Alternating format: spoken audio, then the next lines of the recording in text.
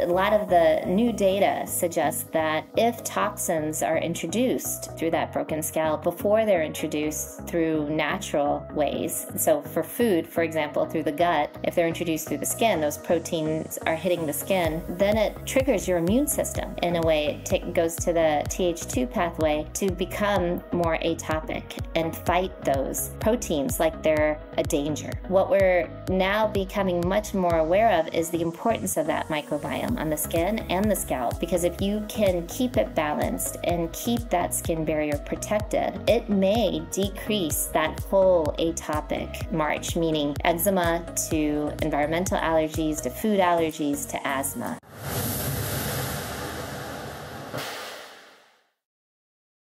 Dr. Gupta, I'm so excited to have you back on the show so that we can talk about this whole scalp inflammation issue that drives people crazy with flakes all over their clothes, cradle cap in kids. Thank you so much for being here and coming back. I appreciate you. Oh, thank you so much for having me back. I love this, so I appreciate you. Well, the reason that I wanted to have this conversation with you is I think I learned from you back at the food allergy conference where we met about this whole line that you and actually Dr. Peter Leo helped to work on and create called Yobi. And I found it so fascinating because it is hard when you're dealing with scalp issues, the itch, I get emails from people who have such incredible, immense personal embarrassment, who, have to wear dark suits or dark shirts, and like they are constantly having to brush themselves off, worried people are going to see this. It's in their hair. You have other people who have scalp inflammation, really itchy scalps. And then, the kids, like where it's hard, and even into babies where their scalp is just so uncomfortable. So would you mind sharing what inspired you to care about this and do research around it? Yes. Oh, of course, Jennifer. So I'm a pediatrician. I run a research lab, that studies the atopic march. And, as fate would have it, my daughter was born with severe eczema and terrible cradle cap. And this is now, she's 18. So this is a long, long time ago. So when she was born, I realized, there were very few treatments other than steroids. So I was lathering her with steroids. I was putting steroid oil in her scalp, and that is all I had. And she was really miserable. And so, being a researcher who studies eczema, I was like, this is ridiculous. There's got to be something better. So we went on a quest, and my daughter Rhea became my guinea pig, and we would try all kinds of things on her because there had to be a better way. And so fortunately, we did find a group of ingredients that worked really well for her. In fact, it stabilized her. And again, this is 17 years ago now. And what we know now is we were balancing her microbiome. Instead of stripping it and using steroids to constantly, temporarily relieve it, we were able to rebalance and put good stuff back in and make it healthier climate, for her scalp and her skin.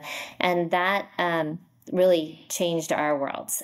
She was so much better, so much more comfortable, and we weren't lathering her with chemicals. So when that happened, and so some of those ingredients were things like honey, which we all know is such a natural anti-inflammatory, probiotics, of course, the whole microbiome piece, and then, healthy other anti-inflammatories like turmeric, and then Peter was like, you have to have B12. So, we put that in there of course. too. So this combination of ingredients works so well in her. What happened next is, being a physician researcher, I just started giving it to my patients in clinic.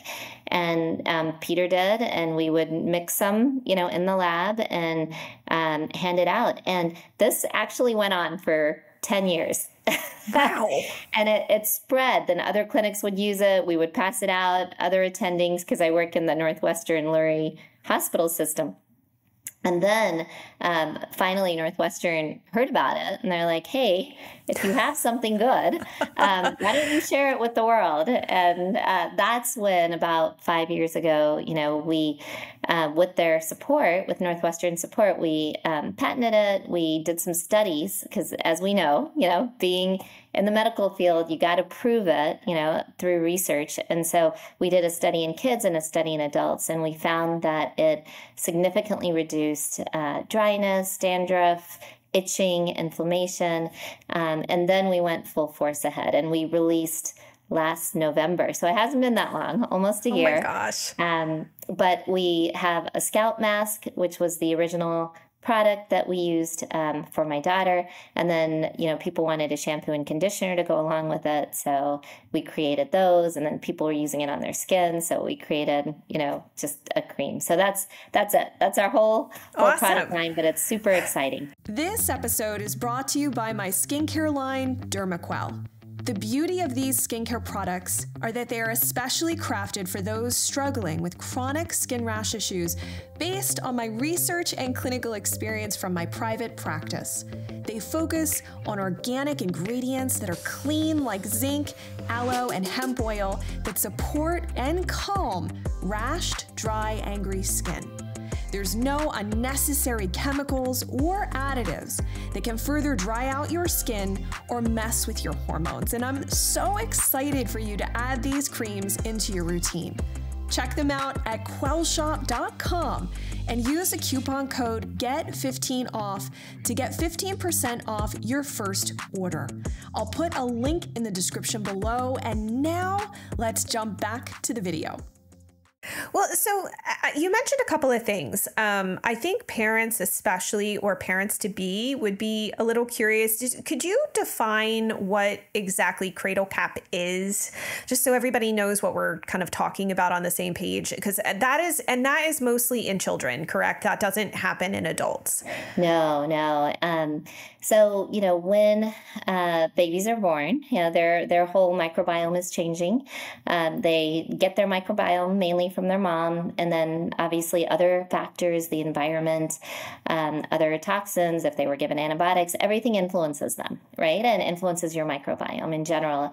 And we're learning more and more about that every single day. So Cradle Cap usually happens in infants, usually starts pretty early. They get almost like psoriasis flakes, like yellow, flaky things in their scalp. And it's bothersome. Some infants, it irritates, and like my daughter would really want to, scratch and be very irritated. But a lot of times it's more bothersome to the parents because, they've got all these plaques in their scalp, and then it gets oily and irritable. So, and sometimes red. And so those are natural symptoms, and it's just because of the microbiome that is occurring on their scalp at that point in time. And we'll talk a little bit more about that. But Cradle Cap, typically, the first thing you do is use some oil and a comb and try to just take out those areas, those flaky areas. And sometimes it works, sometimes it doesn't. Oftentimes as infants get older, it will naturally improve, but parents are trying all kinds of things. And then a lot of times pediatricians don't have any other options. They'll use kind of those adult Head and Shoulder or Selsun Blue or some of those shampoos, or they'll use kind of oily steroids like Dermasmooth. So those are common treatments for it. The interesting thing about Cradle Cap and what we're learning more and more is, a lot of these infants with Cradle Cap also have eczema. And so it's this whole pattern that's starting with this atopic march. And, what we're learning more and more is, broken skin or broken scalp, when you have that irritation and inflammation, a lot of the new data suggests that if toxins are introduced through the skin, through that broken skin, through that broken scalp, before they're introduced through natural ways, so for food, for example, through the gut, if they're introduced through the skin, those proteins are hitting the skin. I did this. I was a mom. I was nursing my daughter, and I was eating nuts, right? Because they're so healthy, and you need to snack and stay fed when you're, in that busy state of your life. So, eating nuts and having an eczematous daughter and all of that protein falling into her skin, and her scalp, at that time. I didn't even realize it. We didn't know these things. This was, again, 18 years ago. So what we've learned now is then it triggers your immune system in a way. It goes to the Th2 pathway to become more atopic and fight those proteins like they're a danger. So what we're now becoming much more aware of is the importance of that microbiome on the skin and the scalp, because if you can keep it balanced and keep that skin barrier protected, it may decrease that whole atopic march, meaning eczema to environmental allergies to food allergies to asthma. So that's what's really exciting. The more and more we learn about it, the better it gets for people, because we have an opportunity here to make a real impact and prevent disease. Yeah. And so just to be clear, it does sound like in children, young children and babies, typically, I know when Dr. Leo's been on the show and I've talked to him, he was always like, well, think about the cheeks in kids, like they're smearing food all over, and this is potentially introduction. But I guess I didn't think about the scalp. I mean, it's close. Like you said, you could end up getting food particles on this delicate area as well. So that reaction, it doesn't necessarily matter what part of the skin could be exposed to. Let's just pretend it's a food protein that this poor little child has not yet had introduced orally. Any area, including the scalp, could be a potential entry point, but it's sort of like sneaking into a concert. You found a door in the side of the building and you're really not supposed to be in there, but that's how you got in. That's sort of like how I'm thinking about this reaction that happens in these kids, where they then develop, like your daughter, correct? She has an actual food allergy. Yeah, she does. She went on to develop, so she had eczema, Cradle cap, and then went on to develop food allergies. And, of course, as like I said, fate would have it, that's everything I study. But I love that, Jennifer. I love what you just said, because now it's like the image is so strong. Like, so you're sneaking in, but then security runs. Yep. And tries to get you out and protect the concert. Right. Like, so, and that's exactly what's happening, because then your immune system's like, wait, what's this? Coming in the back door, and we need to get rid of it and protect the body, when it's really not an invader. You just couldn't get a ticket and you're going to be perfectly fine hanging out and listening to the music. Exactly. You didn't know where the right door was. Exactly. Or you're like, well, I didn't quite have, they were sold out. Let me see. But anyway, I do think that that's an important point to make. I think, the one factor that's really fascinating that I love about this is, like, I focus a lot on the gut microbiome in my practice. And obviously we are learning constantly this interplay between, like, the gut and the skin and the gut and the brain and all of these different areas that are so important. But one thing you said initially, and even before we started, was how the scalp microbiome, there is a microbiome there, but it seems to have lagged. Yes. Like, we've looked at other skin microbiomes, but I even tried pulling research before this, and the scalp microbiome really doesn't, which is interesting because we have hair. It's such an important part of our body, but it does feel like it has been ignored a little bit. I agree. As I, started developing Yobi, I was trying to do research, and we're, studying the scalp microbiome and all the people, the wonderful participants in our trials. We've done pre and post scalp swabs, and even like collecting the microbiome is more challenging because of the hair and everything, but it is different. So you're exactly right. I feel like we know the most about the gut. Right? The gut microbiome, and there's so much more to know, right? Like, what is a healthy gut? But people have understood probiotics and keeping their gut healthy. And that's a very well-known thing now in society. But when you start, and then skin, like, oh, well, what about the skin? Oh, well, there is trillions of bacteria and microorganisms all across your skin and scalp, and what are those? And what is a healthy microbiome for the skin? And then you get to the scalp, like you said, and you're like, oh my gosh, what's a healthy scalp microbiome? Because, our hair is so important to us. And how do you keep your hair and have good hair growth? Good, healthy scalp, but we don't discuss this. And it is something that is now, becoming more interesting. And so what's so fascinating about the scalp is it is part of the whole skin, this whole largest organ system that we have, but, or protective organ system, but it's different, right? So you have different bacteria and fungus, right? All the fungi, yeast that we talk about that cause that dandruff and irritation. So Yobi, when we developed it for babies and we started using it in adults, and it really supported adults too, because in the end, all you want is a stable microbiome, that is healthy. And how do you get there? So for the scalp, usually what happens on the scalp is we're learning all the different bacteria that are good and bad, but we know about them, malassezia, right? Like that is the one that if it's overgrowing, then you have issues. And so how do you keep it under control? So for the scalp, typically your cells should regenerate every month. And what happens when you have dandruff, it's happening more frequently, and that's why you're getting those white flakes. So it's happening almost weekly, and what's causing that? So many things. So, we all use different hair products now. And a lot of the hair products have chemicals in it. And so what are those chemicals doing to disrupt the microbiome? And so, you have to think about that. Other big factors for the scalp, and we all know this, because when you travel from, the Northeast to, Florida, your hair poofs out, all the humidity and, what is the humidity and the environmental conditions and pollution do to our scalp and our hair? And I feel like everyone notices it in their hair.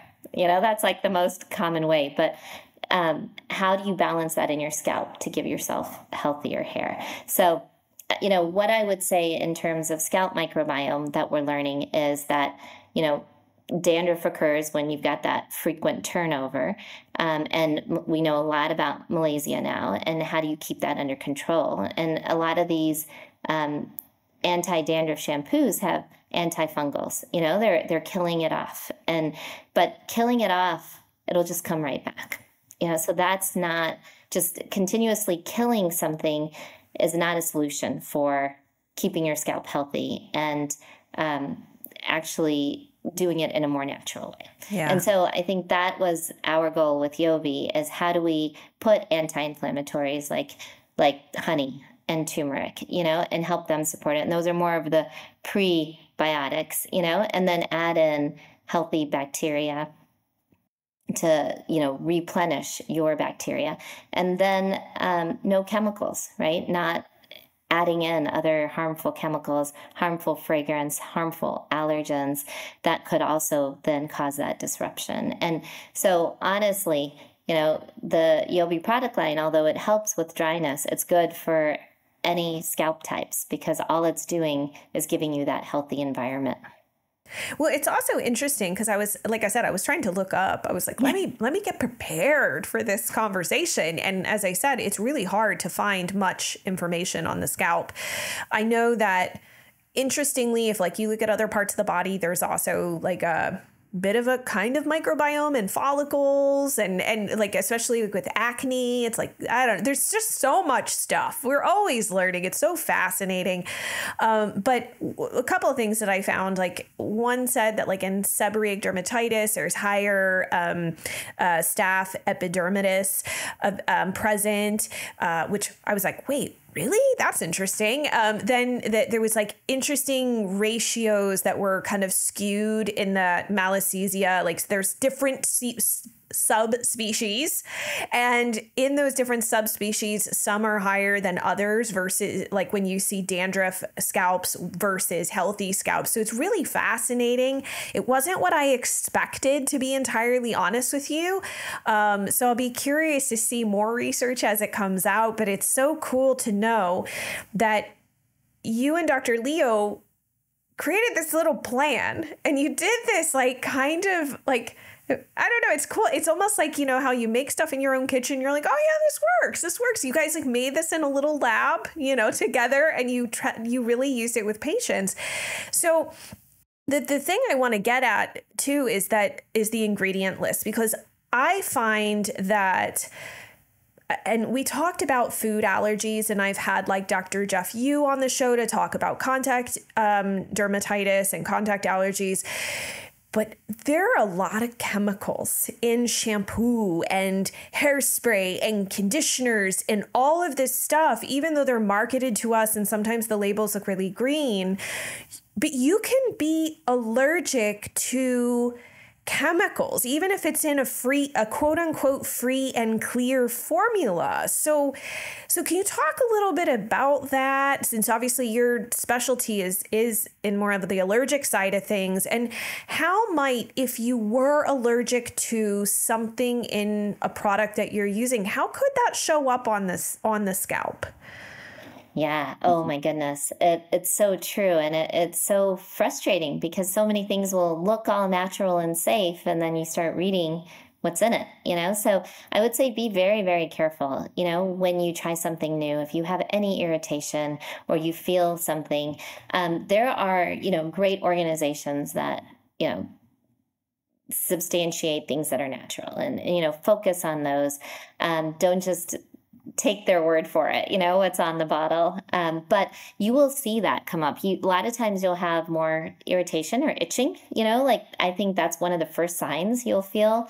You can have like visibly redness, but a lot of times with all our hair, you won't be able to see it. So I feel like the first thing that happens is itching, or your hair won't feel the same, or you'll, you know, feel irritated in some way. And if that happens, you know, really go back and look at the ingredient list of that product, because, you know, most things have something, right? Some kind of fragrance. You could be reacting to the fragrance.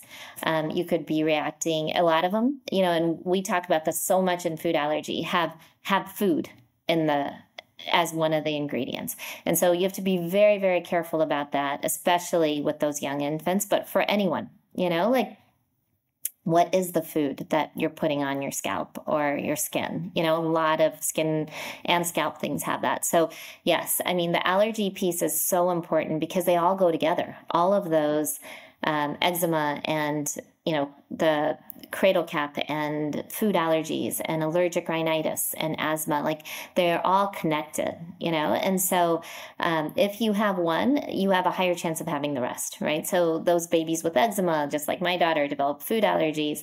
But, you know, now we're seeing more and more, like a lot of the creams or, like you said, shampoos will have a food component, and that could be causing that food allergy to start up because it's entering them through their skin. So I really appreciate you bringing that up because it is very, very important when you try. We talk about it with, you know, cleaning supplies too. You know, whatever you use, when you make a change, if you start feeling anything, you know, whether it be rashes or redness or itching or irritation, take another look at that and talk to your doctor or look it up, you know, and really understand what those ingredients are.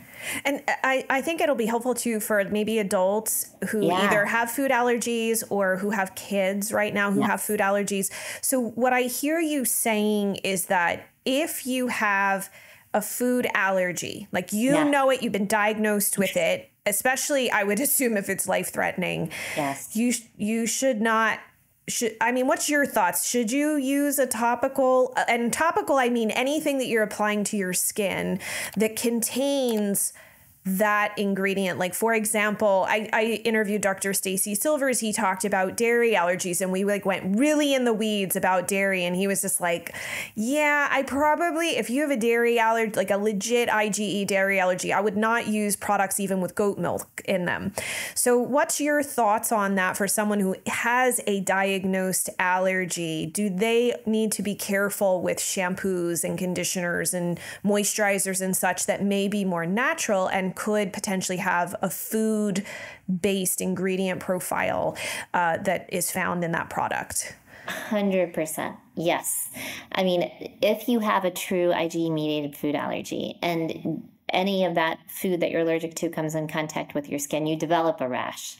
It's, contact in that food, your skin reacts, and that's what, when you do skin prick tests, so it is very, very important if you have a food allergy that you know about to avoid any products with those foods in them, 100%. But, I'm really excited. I mean, of course, I would love the world to all use Yobi from babies up to the elderly. It's safe and effective for everyone.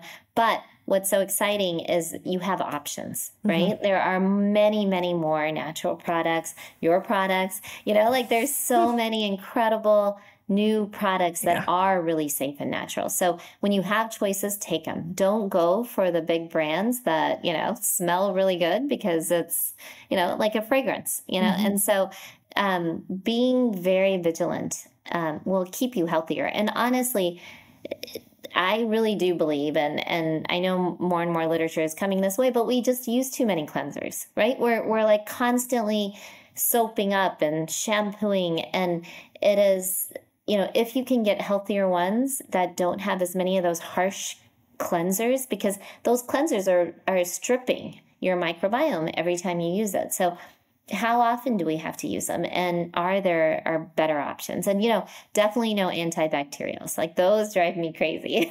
Like you are literally killing off the bacteria. And it's not just bad bacteria. We have so much good bacteria that we know about. And so being very, very careful. I think, the pendulum kind of swung. We had all these diseases and we swung it to the other side. We're like, oh my gosh, we have to be super clean. But then there's consequences with that too. So we need to get kind of in that middle zone where we are clean, but we're not using all those harsh chemicals and antibacterials.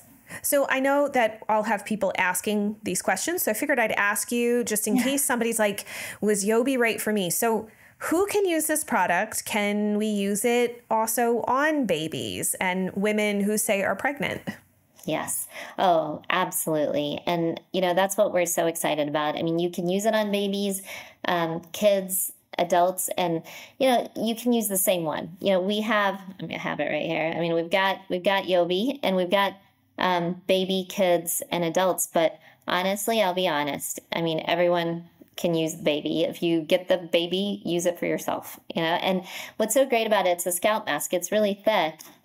Wash it off. I mean, it does have honey in it, so just be careful. Baby shouldn't consume it, but it is, just like steroids, baby should not eat the steroids that you're putting on them. So, but it's thick, rinse, put it in on your baby's scalp, especially if they have cradle cap. Even if they don't, it's healthy for them. And then just leave it in for a couple minutes and rinse it out, and that's it. And for adults, what I do is I use the scalp mask. I wash my hair every day, just a habit. But now I use the scalp mask every other day. And I just put a little in my hand, mix it with some water, massage it in and rinse it out. And scalp feels great. And I didn't put a cleanser in, but it feels clean, and then, obviously we have the shampoo and conditioner, and then you can use these. And I really love, a scalp massager. We have it, with it, but like just massaging your scalp and opening it up, is really good for your scalp as well. So, it's kind of the way to do it. So the scalp mask alone, you don't need anything else for babies. You don't need shampoos. You don't need conditioners, just the scalp mask. For adults, you could do the scalp mask alone too. If you really want a shampoo or a conditioner, alternate it, or do the scalp mask like you do a face mask every weekend, just add it in. And so I feel like people get their own routines and what works, but honestly, a lot of guys especially, and me, scalp mask alone. It's like your shampoo, conditioner in one, but it's so healthy for your scalp. Could I also ask, just because, I mean, my husband has had issues with beard druff, right? Oh, so my goodness, so yes. could you also use that on the beard or in the eyebrows if you have some issues there? Oh, yes. Thank you so much. So many men have been using it on their beards, and with so much success. Yes, it is. Everyone's like, you can, we have people saying it, and then guys are like, well, can you make a beard care? And I'm like, you mean put the same stuff in a jar and just call it beard care? just get it. I don't want to sell more, but the same thing is going to work on everyone in your family and your beard and your scalp. So it's just the only product you need. So absolutely. Thanks for bringing that up. Yeah. And then I figured the one last question, that anybody who colors their hair, and I know you have to be really careful because obviously some shampoos will strip the color and cause issues. So is this safe for hair that is colored? Yes. Oh, not only is it safe, it's good for hair that's colored.